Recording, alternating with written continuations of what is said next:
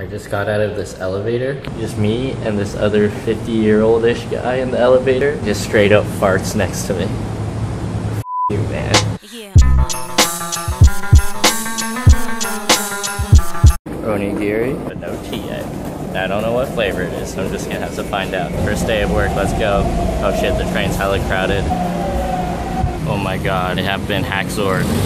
Somebody called the cyber police.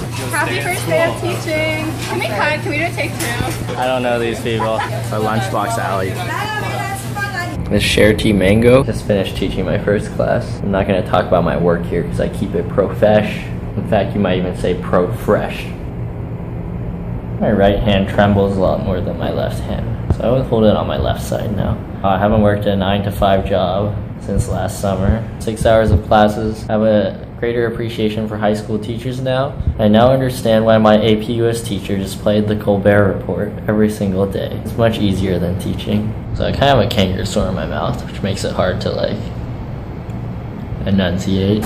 In Vienna, how'd that happen? This is teppanyaki with Ted from Taiwan. Hi, Ted again. Hello, hello. And Ted got me this fresh soy milk that is really good. And some youtiao. I'm glad that you like it. Okay, we are in the Shida Nightmarket. Hi, Ted again. I'm going to be in your country, Lois. Yes, he's gonna come find me. This is the NTU main library. We're gonna go inside. I just slept 9 hours. I am the jet lag god. I'm ready to sleep more. Eating this dragon fruit straight up. I like to keep it raw. Dragon fruit is a fruit pretty common in Asia. It has a really mild flavor. Not sure what I'm eating, but it's pretty good. Yeah, one of the really good things about Taiwan is you don't have to worry about your food fucking you up like in China, where pretty much everything you eat could probably kill your stomach. This is like a lunchbox alleyway. So lunchbox is exactly what it sounds like. For about 2 USD you get rice. You get to pick 4 veggies / side dishes and then 1 meat. Someone like me whose favorite food is rice, it's like the shit. Not shit, like the shit. In January, oh shit, my camera's on, okay. Alright, I'm in this big chain called Moss Burger, which I see everywhere. I'm going with Larry, who doesn't want to be on the camera. I got a yakiniku burger, and it has rice patties as buns. It's raining pretty hard. When I run to practice, I just got myself a plastic raincoat for $1. It's the definition of swag, ladies.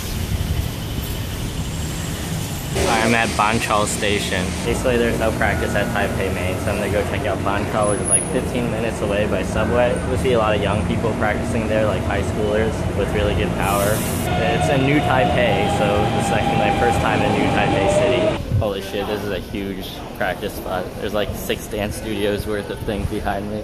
Except these are all non-people, so I'm going somewhere else. Taking a quick water break from practice. Holy shit, my hands are trembling. I'm so nervous. No, I'm kidding. My hands are just tired. Bottom line, Taiwanese b-boys, maybe Taiwanese people in general, are insanely friendly. I feel like I practice in a bunch of countries around the world, but like I'm over the top, blown away, blown over the top away. I'm blown away by how friendly Taiwanese b-boys are. Been hanging out with b-boy Xiaoyu, which is like little fish, and Brett. I finally learned what it feels like to do an actual air chair, which is kind of a shaming because I've been practicing it for a couple months. It feels way different from what I've been doing. I'll show you some footage. And I got a lot of flare help. Got a lot of flare help in the past, so this was definitely the most flare help I've received. I think like they're not afraid to like super show you and hold you exactly what your muscles should be like. Banqiao station is like 15 minutes away. It'll cost me like $1 a day, but I'm definitely coming here for practice for now on. Taipei Main Station is kind of dead too. Shirtless party.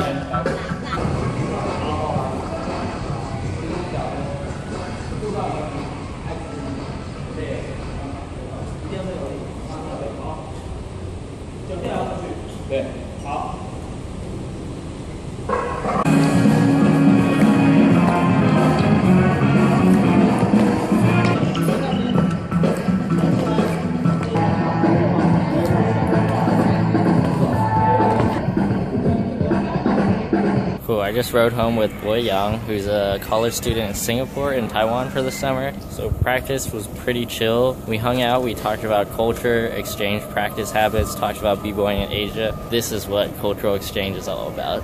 Subway. Okay, 2 closing interesting notes that I want to mention. First was there were also 2 Taiwanese high school students at the practice. They were pretty humble, pretty quiet. They'd never heard the English name California before. So they heard of Jiazhou, but when I was like, I'm from California, they're like, what is California? Second thing, one of the b-boys got in a car accident. He said it took him 4 years to recover. He had bleeding in his brain and he had to get surgery. And so when I told him about my concussion, he was like, you have to be super careful. Like, can't practice shit on your head. For the first time since I've gotten a concussion, a b-boy had told me or seemed to understand how careful you have to be. I feel like I had like a million things to say about this practice, but I'm actually super happy. I feel like now that I found a good practice spot that's consistent with music, Taipei actually feels like home. I go home, I can come out and train, etc.